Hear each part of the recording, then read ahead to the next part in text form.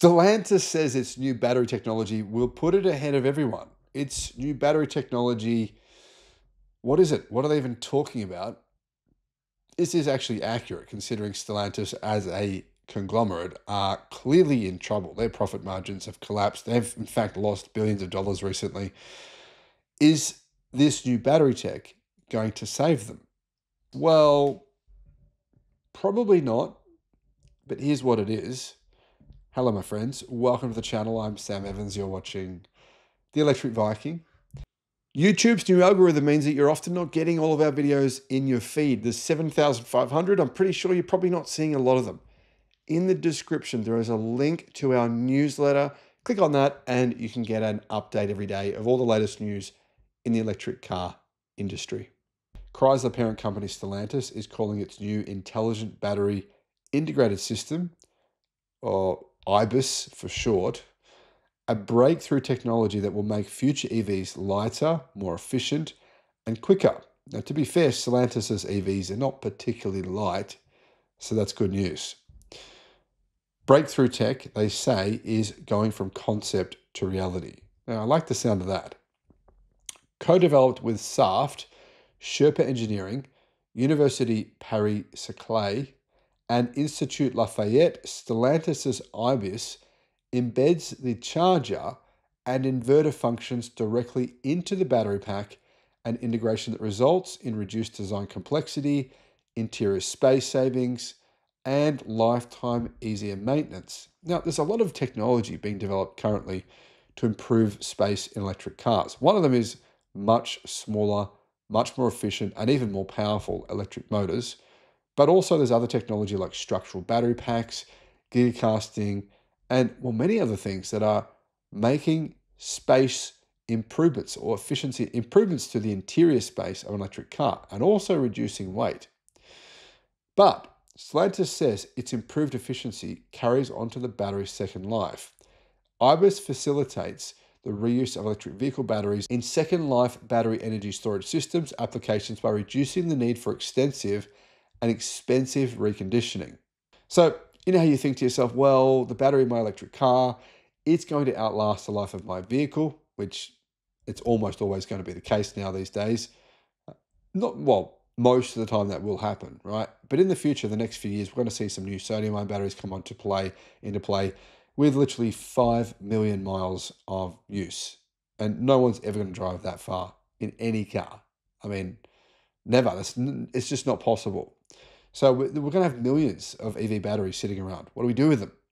Stellantis says that they have a solution. By rethinking and simplifying the electric powertrain architecture, we are making it lighter, more efficient, and more cost-effective. These are the kind of innovations that help us deliver better, more affordable EVs to our customers. IBIS benefits up to 10% energy efficiency improvement, WLTC or WLTP, not close enough, and 15% power gain, right?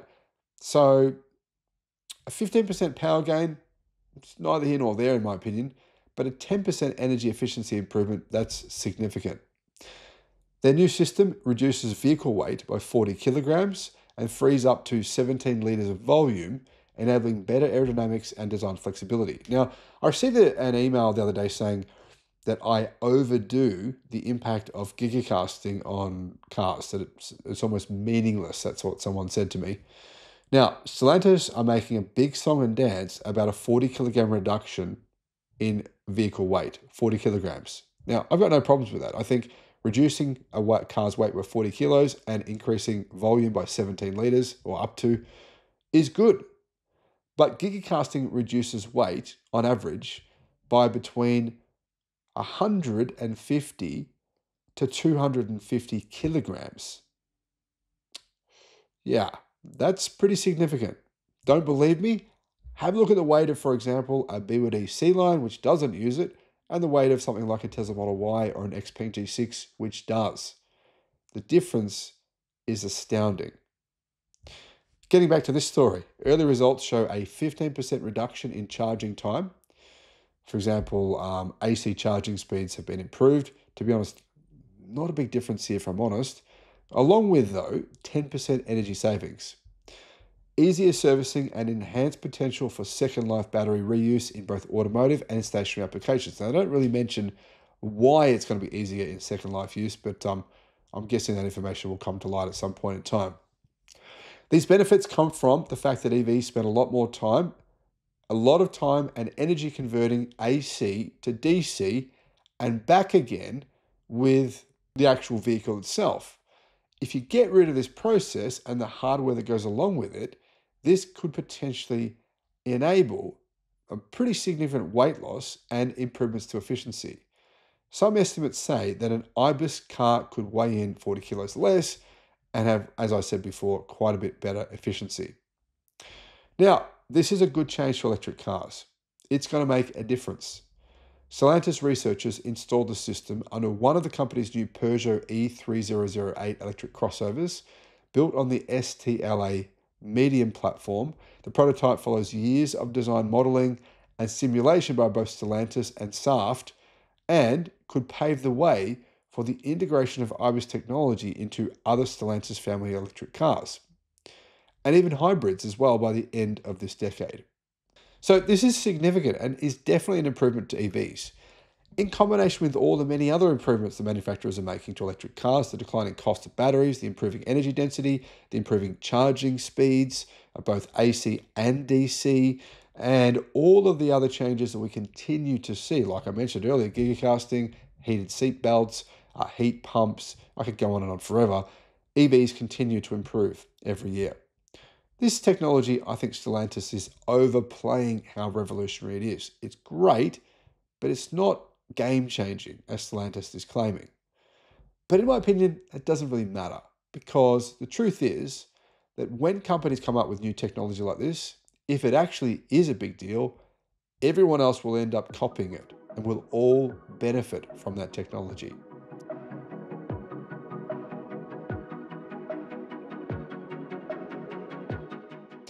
What are your thoughts? Thanks for watching. The Sydney EV International Motor Show. If you want to get a 50% discount on your tickets, all you got to do, click the link in the description and use the promotion code that's in the description. Just copy and paste that. Now, I should mention there's only 200 tickets available per day. So if you go to use the promo code and you can't get a ticket, wait till the next day. Don't wait until the day before the show to get your tickets, because otherwise you'll probably miss out on getting the 50% discount.